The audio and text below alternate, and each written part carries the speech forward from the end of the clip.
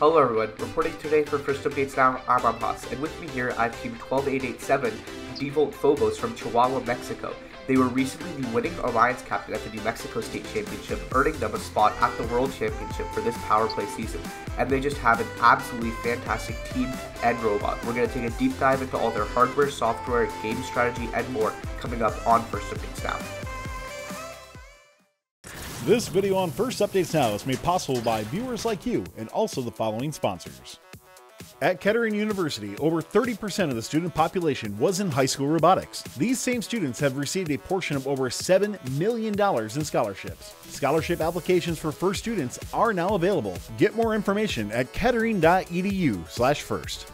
Check out our all-new FTC content coming to Fun's YouTube in February, including new hosts from the FTC community. We'll have resource guides, top 10 moments, behind the bots interviews, and walkthroughs to help your FTC team improve at youtube.com/firstupdatesnow. Alright guys, let's get started with your drivetrain. I'm sure at first it just looks like a normal Mecanum drive, but a team as skilled as yourself definitely has some more going on. So walk me through it, what's the hardware behind it, and what makes it special?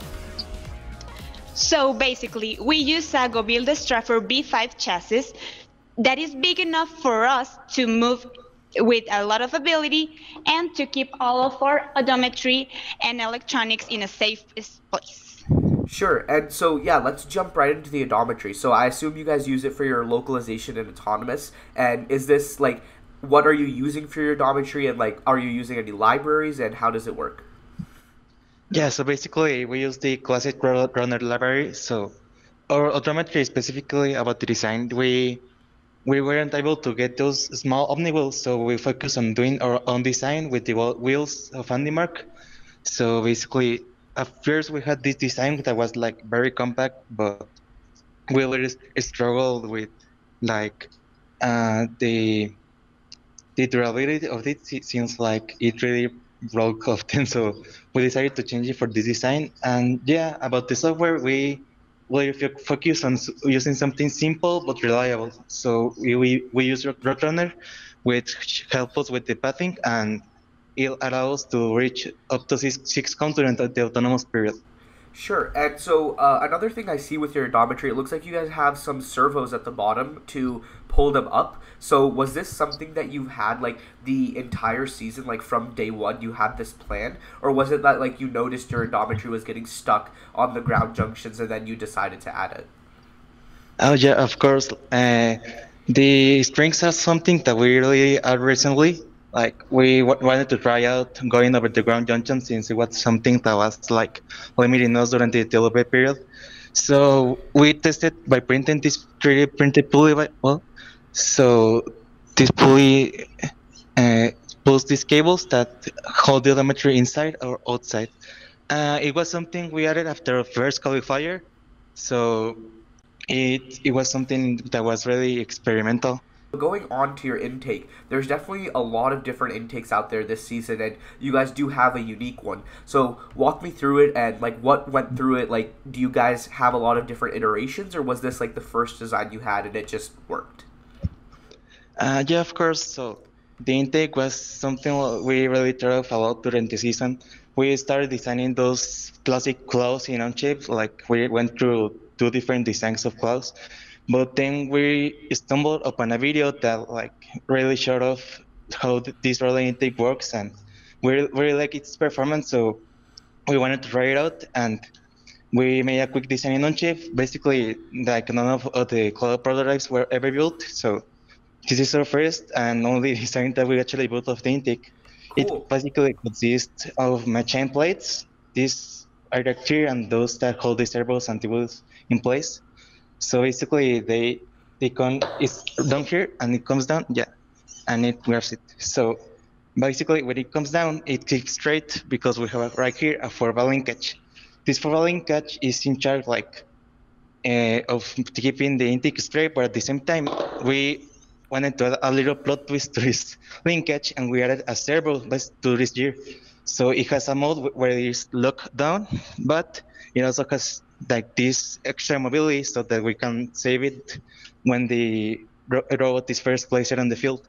So it really helps us to stay within the 18 inches limit, and like also be versatile because we can like grab cons like this, or place them also with the intake deal too, basically. Sure. And so does that pitch adjustment also help you pick up fallen over cones, or do you guys have a different mechanism for that? We actually, thanks to our rubber wheels in our intake, and thanks to its rubber linkage that allows take the intake barely to the ground, so we can pick it and just move the chassis backwards and it lift the cone. Yeah, I'm sure it's a lot easier to do like on the foam tile, like with more friction than just like the smooth table. But yeah, I mean, I've seen you guys do it in matches and in practice, and it just looks absolutely fantastic. And so going into the Houston World Championship, I know you guys definitely, having already been the winning alliance captain at a state championship, are looking to do something similar at the World Championship. So do you have plans to change your intake, or are you very happy with the performance of it? We're very happy with the performance of our intake. We're gonna make some changes. The intake will stay the same, but we're gonna make some changes for sliders, first of all, because we have box rails, that ones that you can see in Home Depot. So we're gonna change it for Misumi rails. So hopefully it will works better. Yeah. We're gonna change it because of the movement when the intake is up Yeah, and to so yeah, make it more. let's jump right into your slides. So for your lift system, have you had this like the entire season? Did you try out anything else? And how is it powered currently? Okay, right now the lift system is powered by two Andimar motors, and each one, well, the lift system is a cascade system, which helps us to be compact and also very efficient and fast during extending. So we passed through various iterations. On the past season, we use these drawer slides, but each of between each drawer slide there was a piece Uh-huh. that holds every pulley. So Like it an insert. makes yeah Yeah. yeah it makes bigger all of the lift systems and also heavier.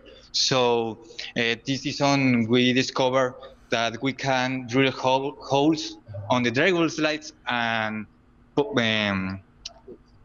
place these pulleys and also all the strings. Also, by making this, we pass through various iterations on these pulleys, each one being being more, um, being more compact, but also more stronger. Sure. This was the first one. This was the second one. Well, this is the last one we have, and it's big, but it's very strong. And Yeah, and so I have two questions for you guys. So first, you mentioned that you do cascade rigging instead of continuous. So what was the decision to do that, and are there any like disadvantages, or like would you recommend teams to go with cascade slides instead of a continuous setup? We decided to use the cascade system because thanks that we use the box rolls, we need to be fast and consistent by the cycles. So thanks to the system, we can leave all the sections of our slides at the same time. So thanks to that, it's quite fast.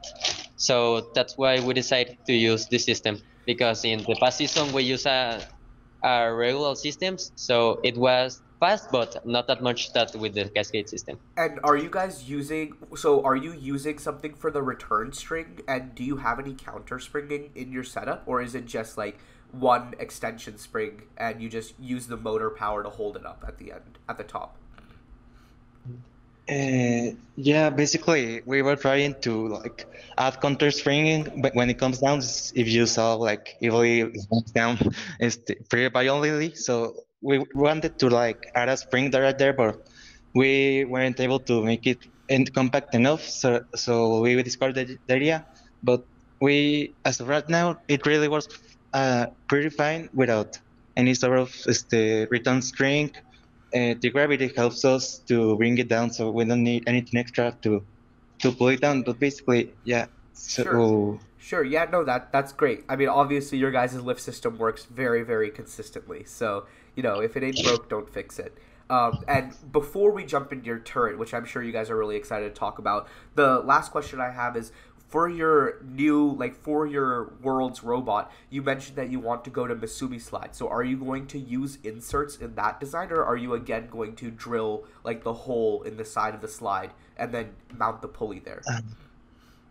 yeah, for the Misumi slides, we were like kind of planning to place the inserts like this, but we realized it was like a really sensitive operation, like drilling holes in such a small slide. So we decided to go for the inserts, like the things that go in between. So I was looking up for various inserts, and I realized like the long robotics inserts are pretty much the best design we can get, and we see it as something like really consistent and well tested by many teams. So I think we're going to opt for those inserts, the Sure. long robotics ones. Sure. All right, let's jump into your turret. It's really big, really smooth, and really fast. So walk us through the hardware, and then we'll jump into the software as well. Well, our turret works thanks to two sprockets. We have the principal one is this one. We have this. We have two in case of the principal breaks. It's made by acrylic and it's got laser to match perfectly the other sprocket that we have in the motor. Sure. And so There that's are laser cut? yeah, Okay. the acrylic one is laser cut. We actually have the lazy Susan to can move smoothly the turret, and that is the one that receives all the force when the intake and elevators comes down. Sure. And so talking about the software behind it, what sensors are you using to like make sure your turret is very accurate and consistent? And then like what do you guys have any like special algorithms that help you use it in teleop and autonomous? Yeah, of course. So in the turret specifically, we have an encoder plugin into the Neverest motor. So we are able to know whether it's at all times. Well, we have to make sure we always turn on the robot with the turret facing straight, since the robot is like not absolute, but we are pretty happy with the results. In the software side, we use a PID controller with a motion profile. So basically, we tried out first with only a PID controller, so it was like good enough, but trying to go to specific positions, like for example, where angles such as 13 or something. So basically, we added that extra step of the motion profile, so we get more fine-grained control of the movement. So basically, it starts accelerating slowly. It reaches a peak and it deaccelerates when it's almost reaching the endpoint. So it moves really smoothly. Like, for example, in these movements were completely automatic during the telepe period. So we're pretty happy with the software with this turret. Yeah, that's amazing. And so in teleop, do you guys have any automations with your turret that really help you score cycles? Because you guys have some of the fastest cycles I've seen this season. Yeah, of course, we have two buttons that are in charge of rotating the turret. So we have the two 90 degrees rotations to both sides. That was completely automatic. At the same time, we have the linear rails. The slides are also completely automatic with your positions for each of the high, medium, and low poles.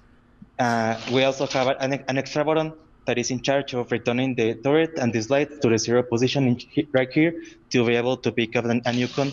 So basically, we really have like pre-automatic control to make sure our driver doesn't have to actually care about the specifics of each movement, and basically we just focus as much as possible to be able to score fast and reliably.